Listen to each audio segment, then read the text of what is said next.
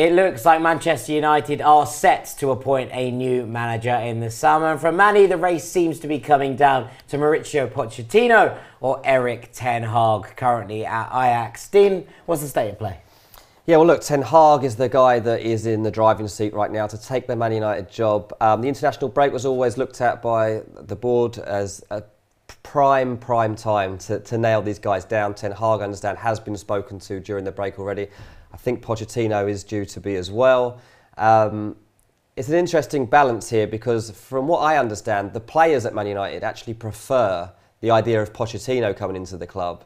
But there are board members and the people actually going to make these decisions that think Ten Hag is the right answer for how the club actually want to move forward. So where do you go with that? Because one of the big problems United have had in recent times is player power.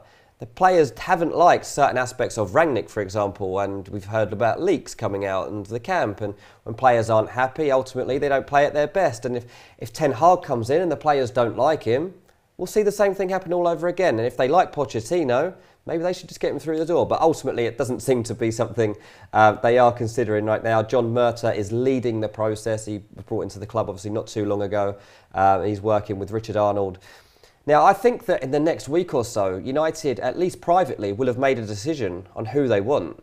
And I'm led to believe that at this moment in time, Ten Hag is that guy. It's going to take quite a big swing to go to Pochettino. But yeah, right now we are getting closer to finding out who Man United's next manager is. It's an interesting one, isn't it? Because you look at how United are set up and you look how Ten Hag has liked to play at Ajax. Now, that doesn't mean it's the only way he can play football, but it doesn't feel like United are particularly set up to play in that kind of style.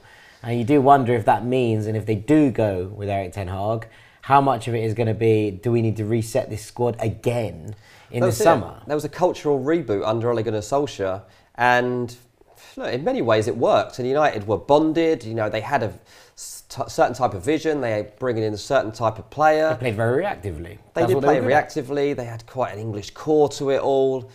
But under Ten Hag, I think things might have to change. And yeah, you might be resetting a little again. If you were to bring Pochettino in, you could say, look, the guy has been there and done it. He's got Tottenham to the Champions League, the latter stages. He didn't quite win it, but he almost got there. He could bring Harry Kane with him. That's the kind of selling point that you want. And bringing Harry Kane in is obviously quite key. But Ten Hag will have a very different approach to that. I'm not sure half of these United players that, as you say, will fit into that. United already looking at a bit of a mini overhaul anyway in the summer. Would be even more so, I think, if Ten Hag came in. Interesting, though, because Ten Hag's ability to win trophies is proven. Yeah. Pochettino's isn't. Yeah.